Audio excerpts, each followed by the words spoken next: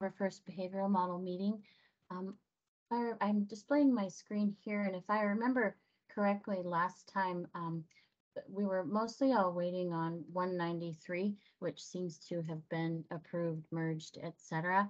And so I was wondering if everyone has become able to move forward now with their items that we're waiting on 193. Yeah, and 187, I guess, was supposed to be merged as well. 197, okay. It's 87. 187? I think that one also got, let me take a peek here. Yeah, that's merged as well. Oh, it is? Okay, great. And is there anyone on the call who needs an explanation of what 193 was or anything, or are we all on the same page? We're good? Okay, so so this one here is merged, and this one, and Marian, thanks for doing that. For 193. So did anyone want to pick up with their PRs for the week?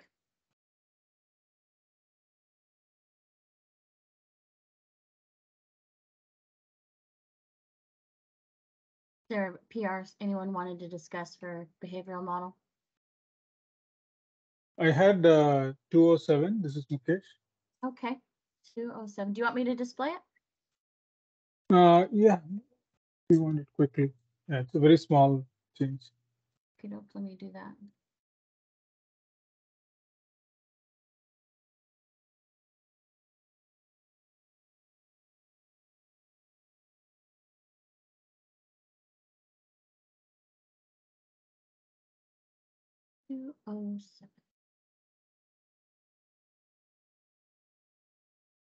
And go ahead.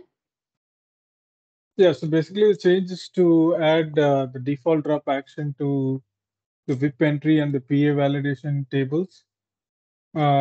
Previously, these tables only had two actions and no parameters.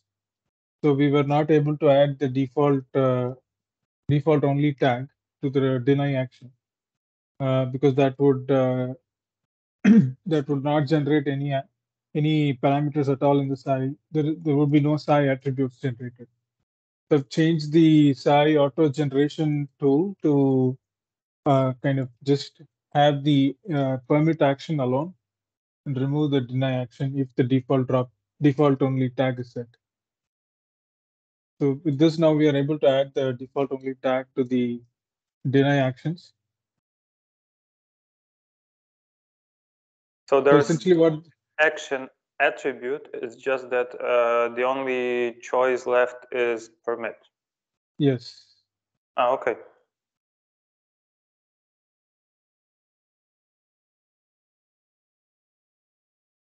Okay. Yeah, that's all I have.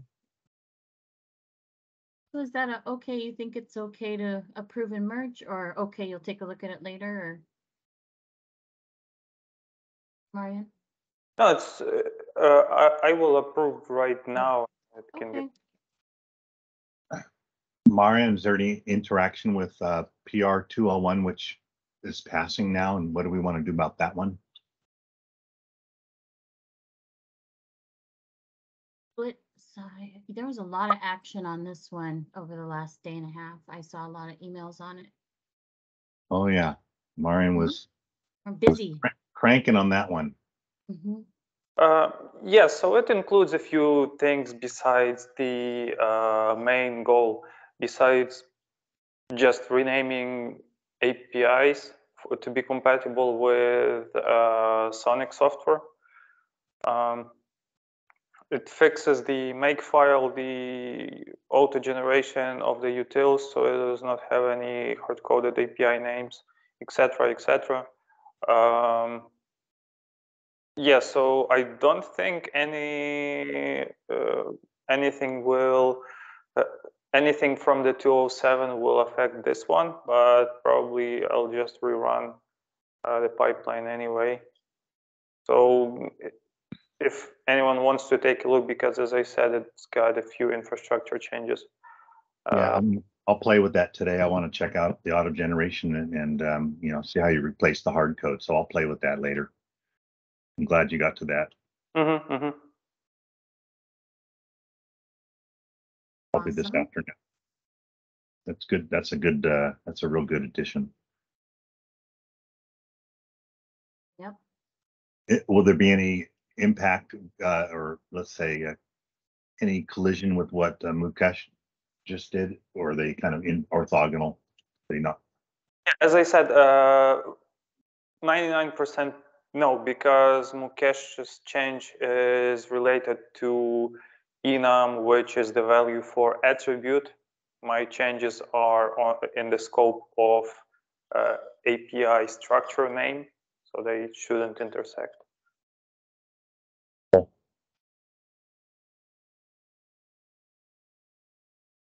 Awesome. Did anyone else have a PR they wanted to cover?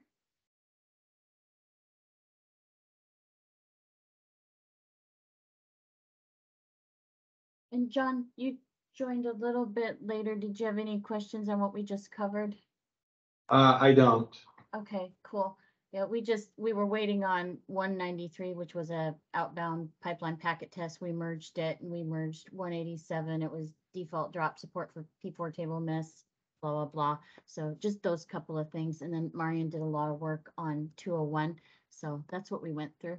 So then we have behavioral model project here, which is we'll do a view by status here. And so we did add a few things to the backlog here.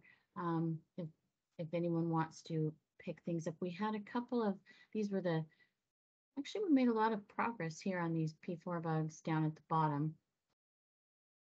So Mukesh, was 147, was that done now? Yeah, this this last PR was the last piece. Once that is merged, we can close this. Okay, so we're waiting for our merge. 207. Yeah, I'll close it once 207 is merged. You'll close this once 207's done? Okay. Let's just merge 207. Okay. Anyone have any objections, or anyone still wants to look at it? Because it's fairly simple.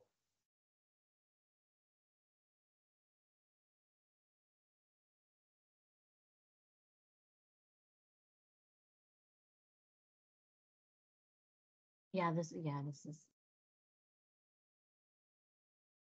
Okay, great. So then you can close that one for me. Mukesh? Yeah. Yeah, let's I'll do that. Yeah, I'll close it right away. Okay, cool. Awesome. And then that'll move into the done category. And then there's a lot of in progress here. Are we still waiting on ROOP or resource to come back for connection tracking or simulator development, that kind of thing? No, there's work in progress. There, I am integrating the changes. I wasn't working on that because I had all the issues with SI APIs. Yes, exactly. Yeah, I we remember. integrate the code into our forks, so it will need changes to the Docker files, basically to the Dockers themselves, because we are using public ones for the compiler. So right now the work is ongoing. So number 18 is still ongoing then? Number 18, no, there was another one, not the simulator compiler. I haven't integrated that yet. Yeah. We'll check back on this then. Check back next week maybe? Or a week after? Next week? Okay. Yeah. Okay, cool. Great. Then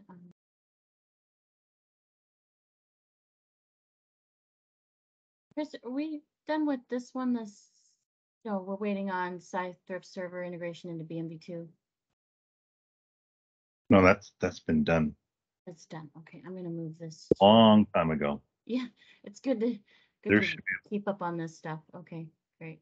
And then this one here, Mukesh, ingress port should equal egress port. Yeah, that's done as well. Awesome.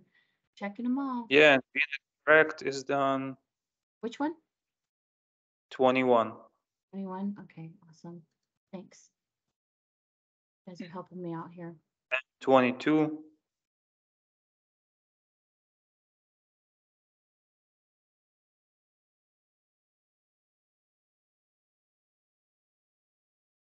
How about improved drop handling?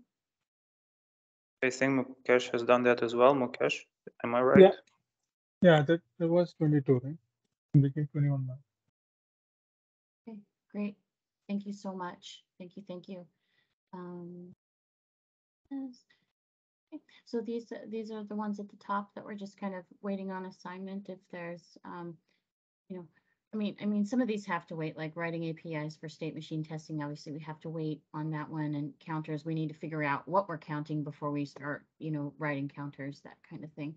Mario from Pensando AMD added these two here, which will be good ones to take on. So, yeah, that's all I have for this week. Anyone have Q&A or anything they want to specifically talk about, or Gerald or anything? Can I share a couple things? Oh, please, yeah. Okay, so just a few things. I'll actually take the screen over. Okay. So thank you. Let's see. And thanks everyone for doing all this stuff and helping me close all these. Thank you. So I mentioned yesterday a couple of PRs which I'd like to move forward soon. This is just documentation mainly. This one, it's now going to be blocking me from subsequent, let's say, Docker work. And also Marian, the work you're doing with BMB2, eventually we'll have to coordinate, right, all these Docker files and images and sort things out. So I meant to try your 202 today. I've got my environment back, so I will try it as well. Great. Just a few victims or guinea pigs to try it out to make sure I didn't miss something critical, because the whole point of this is to finally fix this technical debt. And then I'm working on, I mentioned yesterday briefly about using the ACR repository for our images instead of my Docker Hub. And I've actually got a branch, and this branch is under Azure Dash, and I'll explain why. It's called Publish Docker ACRs, Publish Dockers to ACR. I've actually got it working, apparently, at least in my test, where I have new GitHub action commands. There's a whole series of these, but the final step is what's important. I'm pushing Docker to sonic-azure CR container registry.io. This was created for us by Microsoft IT people, Christina's help, and I'm now pushing all these images to sonic-ACR, and I can use them to build from. So I'm going to do some more refinement of this. But once we do this, then I'll have to do a big merge so that all the new images are pulled from ACR, and the result will be the next time people use all that merged code, they'll have to do a one-time pull of all these new images because they have a new repo name. Even if they're the same image, they'll have a new repo name in their path. So you'll be pulling those to your environment.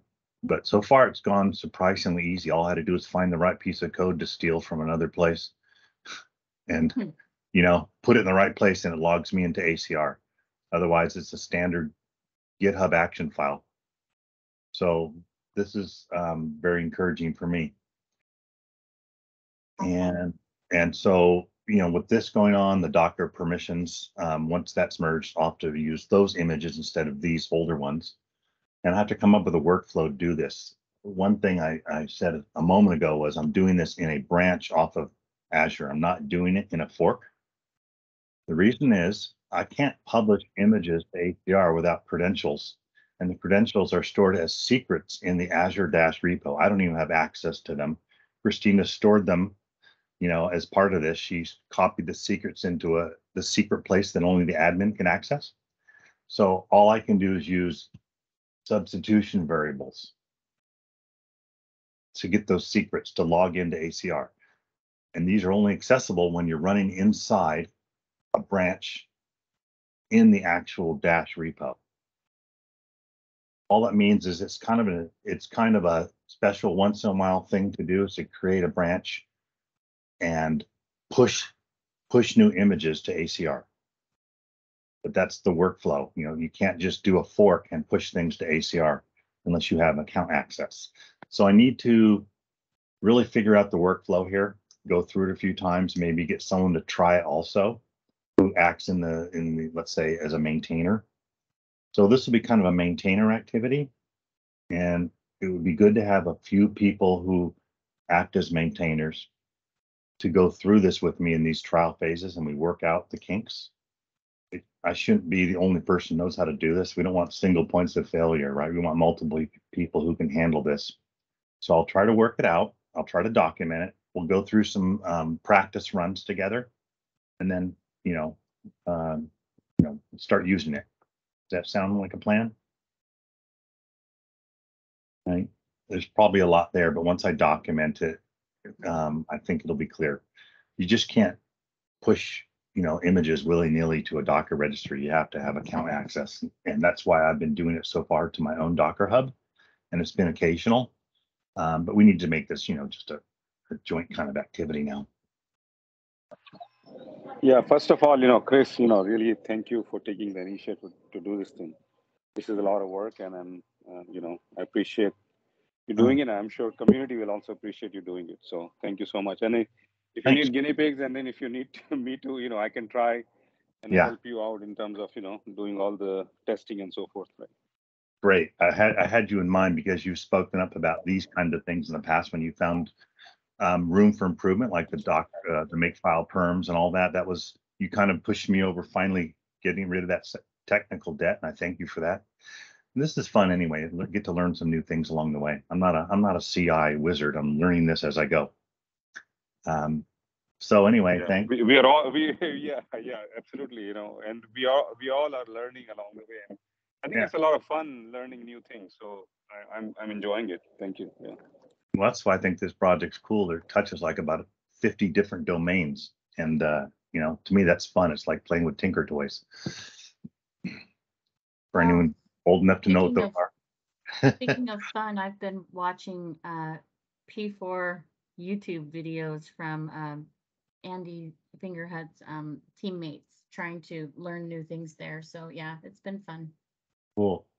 And Hanif, to your point on this, you posted this make run all test fails, this issue 205.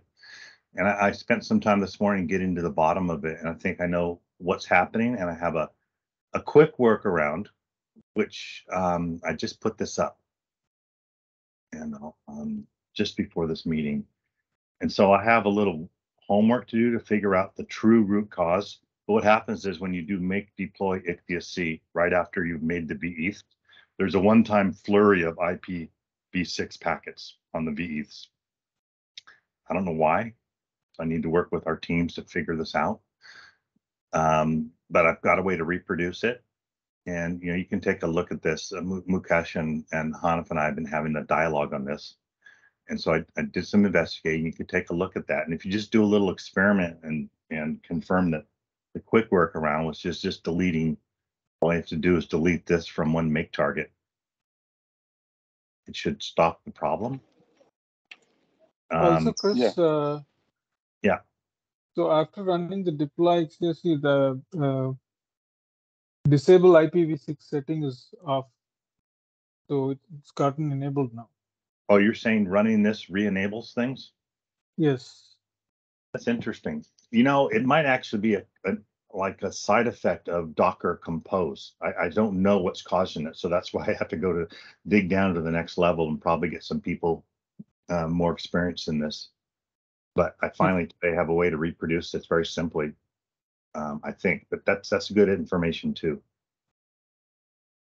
So anyway, we're working on this. It seems like it's a it only happens once. So if you reran the test, Hannah, it probably would pass.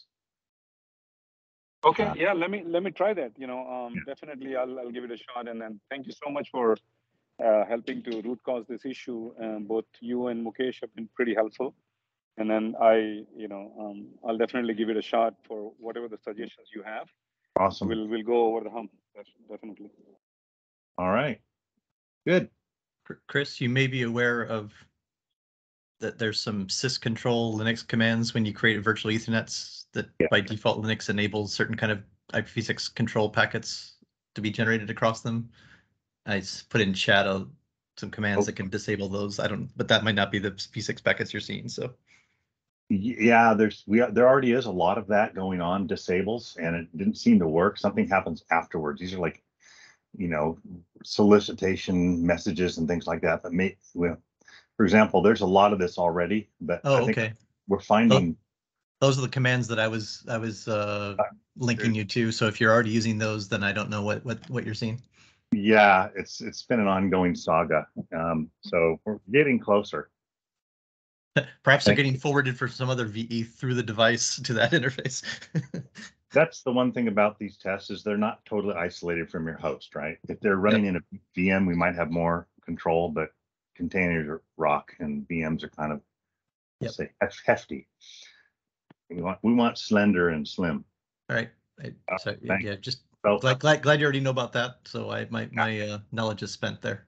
I spent hours Googling for all these kinds of tricks, and they didn't all work. I haven't found the magic wand yet. Anyway, that's all I wanted to share. Thanks, everyone. So I guess the last thing would be then maybe an intro. It looks like Eddie Ruan has joined, and Eddie, I don't know if we've met before. Maybe you could do a quick intro. Yeah, and I'm Eddie. I'm from the Fungible, so I was just listening to see what the dashboard look like. I see a lot of familiar names in this group also. Okay, Yeah. we have met. I'm sorry. Your name looked familiar, and but I couldn't pull it off the top of my head. So great, thank you, and thanks for coming to the meeting. Thank you. So yeah, I appreciate it. So everybody, that's all I have, unless you have anything else. So feel free to reach. I'll stop the recording. Feel free to reach out. Krisny@microsoft.com if you need to email me. I'll stop the recording and post it like normal. And I hope you have a good day. Thanks, Christina. All right. Thanks everybody for coming. Thank you.